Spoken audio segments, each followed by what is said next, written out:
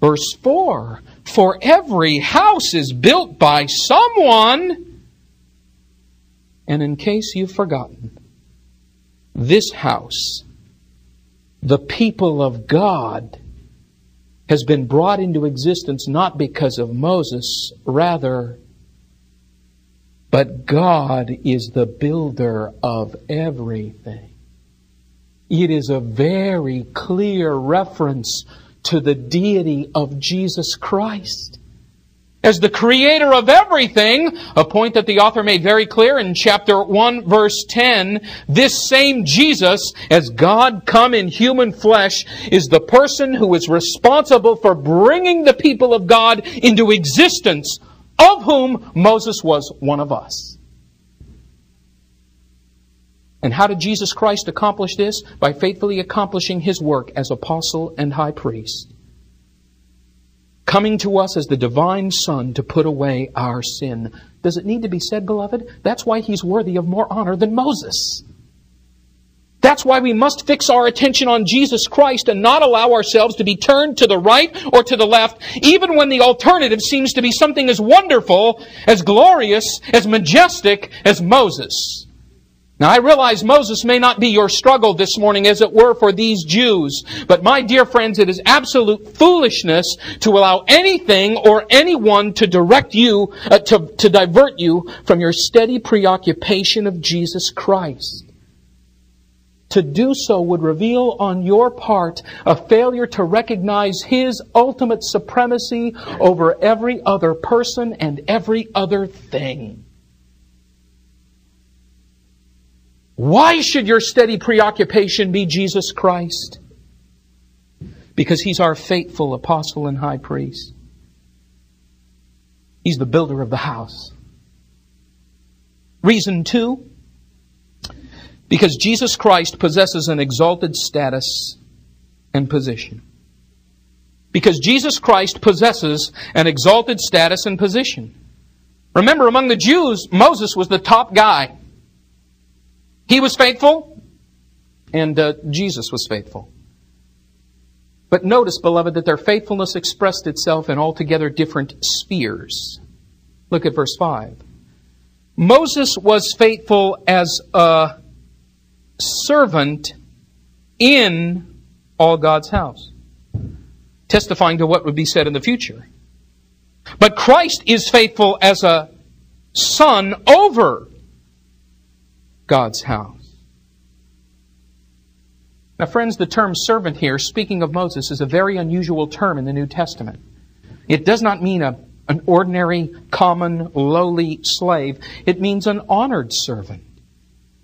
To be sure, in the house of God, among the people of God, Moses occupies an honored place, doesn't he? We're thankful for Moses and thankful for what God did through him. But as wonderful as Moses is, as a servant, an honored servant, that's not the same as being a son, is it? A son possesses an exalted status. Moreover, please notice the change in prepositions. Little words make a big deal. Moses was faithful as a servant in all God's house, meaning that he was a part of the house. Verse 6, Christ is faithful as a son. What's the next word?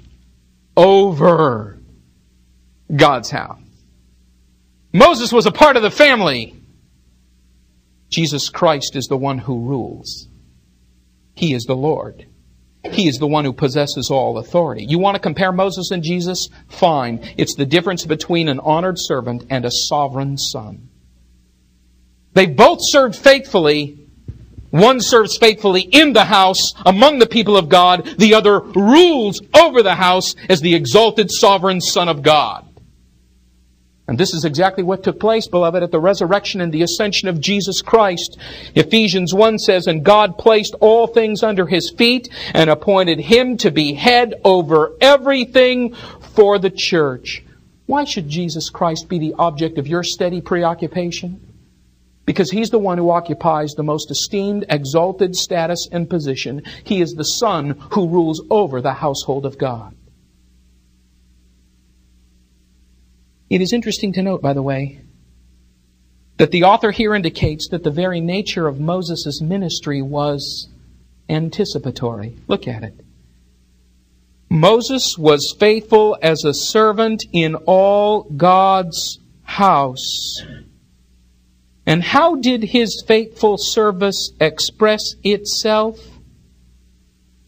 Testifying to what would be said in the future. Beloved, everything that Moses ever wrote anticipated the coming of Jesus Christ.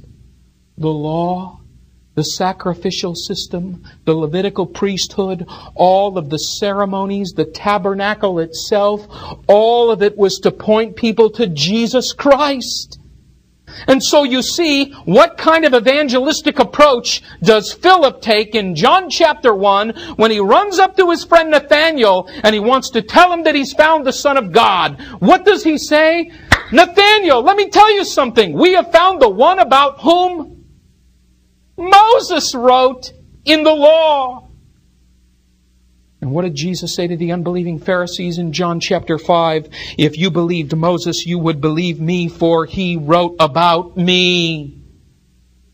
And following His resurrection from the dead, what incredible gift did Jesus Christ give to His disciples? I suppose if I could go back in time and experience one thing historically, it would be that scene in Luke 24 on the Emmaus Road.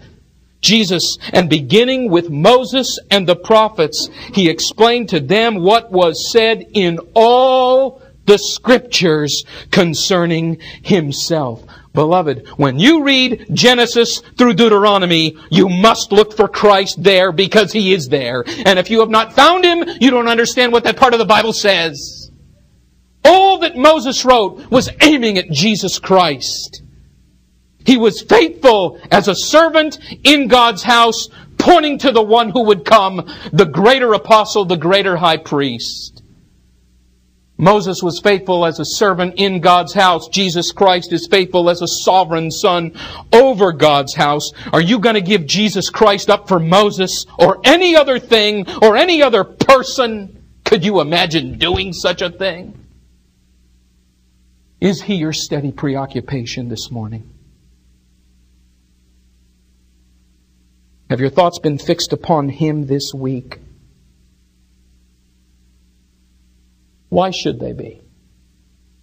Because He's your faithful apostle and high priest. Because He possesses an exalted status and position.